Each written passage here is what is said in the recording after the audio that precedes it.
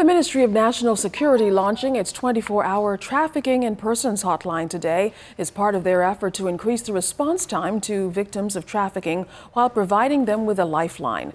The hotline, the first of its kind in the country, comes after more than 30 Haitian nationals drowned after their boat shipwrecked off Abaco a few weeks ago. The remaining 18 survivors were rescued between Manowar Key and Foul Key and brought to the capital. They were later arraigned for illegal landing and handed over to immigration officials for deportation. National Security Minister, the Honorable Marvin Dame, says the new tip hotline is dedicated to victims alone and will complement other hotlines. We have been rated over the last few years as a Tier 1 country.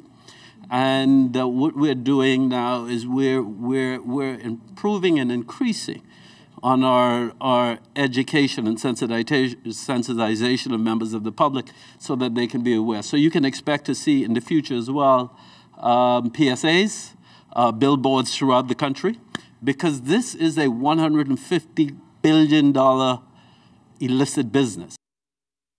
Now, the new tip hotline will be overseen by the Trafficking in Persons Secretariat personnel within the Ministry of National Security. Callers will be able to access the tip hotline by dialing 375-8477 TIPS 24 hours a day or 326-0133 Monday through Friday, and for the Family Islands 300-3339 toll-free. The National Security Minister said the government is doing all it can to stomp out the transnational crime.